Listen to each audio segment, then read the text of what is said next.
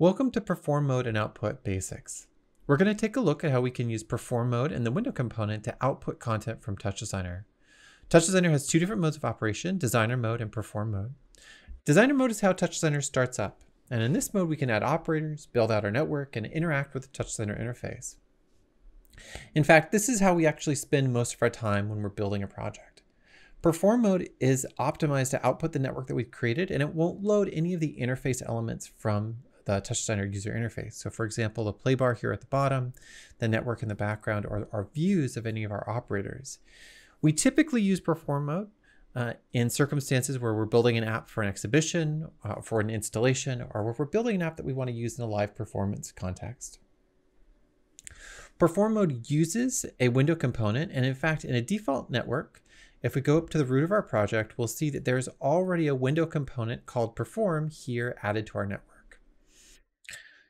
We can enter Perform Mode by using the F1 key on our keyboard, and we can see this pops up a floating window that we can interact with. We've got a title bar that we can use to drag around. We can minimize, maximize, and even close our window here. To exit Perform Mode, we use the Escape key to return back into Designer Mode. Now we'll see that our Perform window has a whole set of different options that we can interact with and use to configure how we're going to actually drive our window component. So for example, if you want to turn the borders on or off, there's a flag for this. So let's go ahead and turn the borders off, and let's open up our Perform window again with the F1 key. And we can see that we no longer have that title bar across the top. I also can't move my window. I can't rearrange it at all.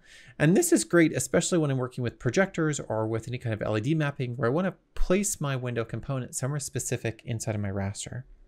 Let's use the Escape key to return back into our network. We can also do things like change the position of where our window lives. And we can also add specific coordinates with an offset for that as well. We can specify monitors, so if we have multiple displays plugged in, we can also specify which display that we're actually going to place this window component on. Now, while our window component is added here by default, we can also add our own window component. So let's go ahead and navigate inside of Project 1, open up the Op Create dialog by double-clicking in the network, and let's add a window component here into our network. The window component can display the contents of any operator, any of the nodes inside of our network.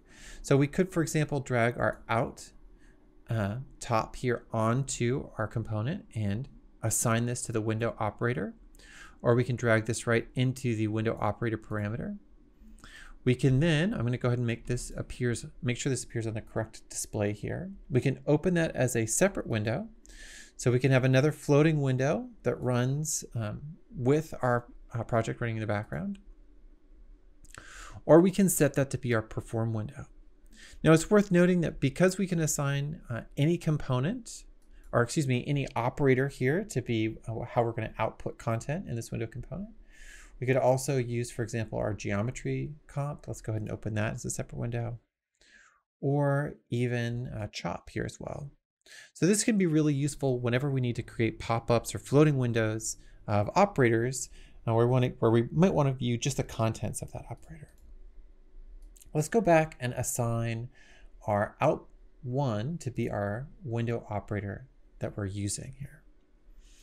Now we can assign this as our Perform window by using the set as Perform window parameter from the window component, or we can also use the window placement dialog.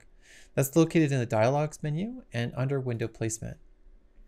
This will show us all of the window components inside of our project and allows us to assign which one of these window components will be used as the Perform window for our project. This is also where we can assign our tow file to start in Perform mode. If we turn on Start in Perform mode and save and quit our project, when our project starts up, it will begin in Perform mode, just like this. And we won't see any of the interior part of our network. We won't see our network until we use the Escape key to return back inside. There's lots of things that we can do with the window component and with Perform mode, and this is just to kind of peek at how we can get started with those basic elements.